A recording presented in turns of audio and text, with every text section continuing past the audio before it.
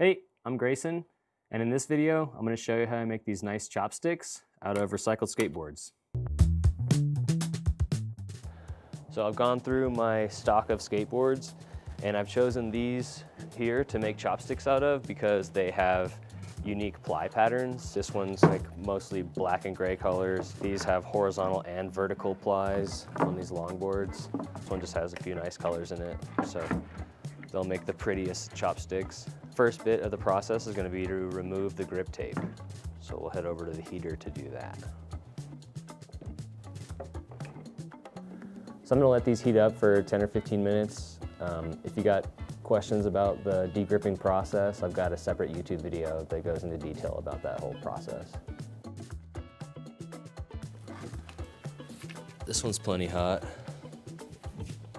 You don't always get this lucky, but it's a real treat when you do it. It comes off this easily.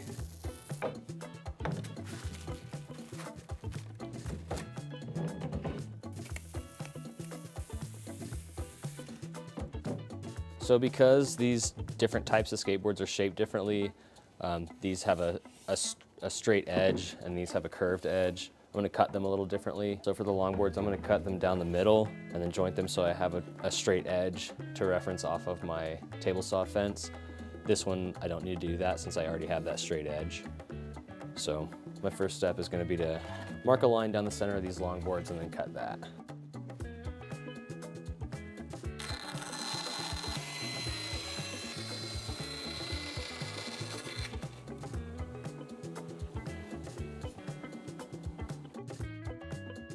They're pretty straight, but they're not perfectly straight.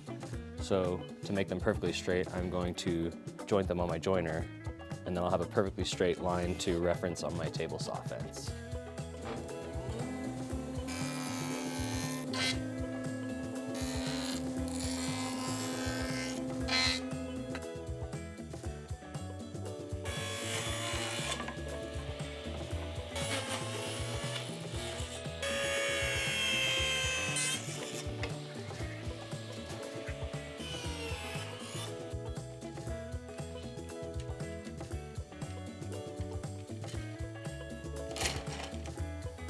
All right, so now that I've cut them into strips, I'm gonna cut them to length so that you're not trying to eat with chopsticks this size.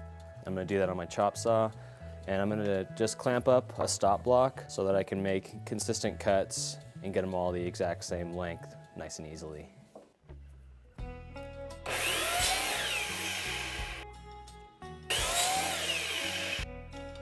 The next few steps are all going to be on this chopstick jig. The first thing I'm going to do for that is to sharpen the blade on this little plane.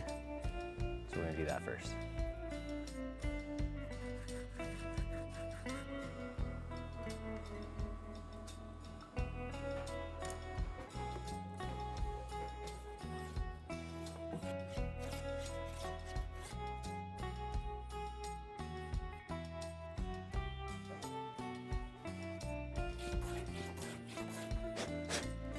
So at this point, it's a long square that tapers down from a large end to a small end. And at this next step, I'm going to taper the small end into an octagon. So it's a nice round edge to grab onto your food. So as you can see, I'm taking it from this square tip to this octagonal tip.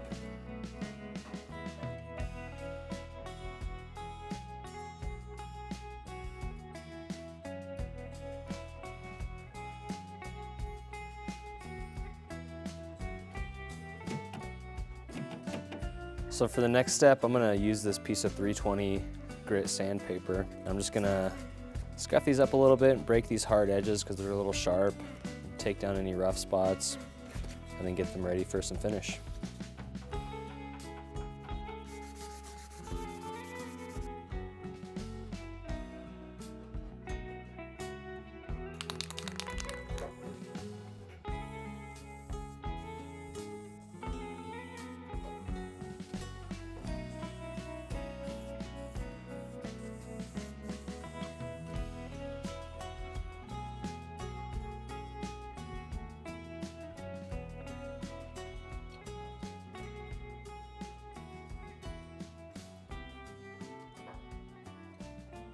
So that's my process for making chopsticks out of skateboards. I'm gonna finish up this batch off camera, and then I'll get these all uploaded on my website, grayhoundgoods.com, if you wanna get some for yourself or a gift for a friend. And then if you want to like or subscribe to the channel, it helps us out a ton. Thanks so much, and we'll see you in the next one.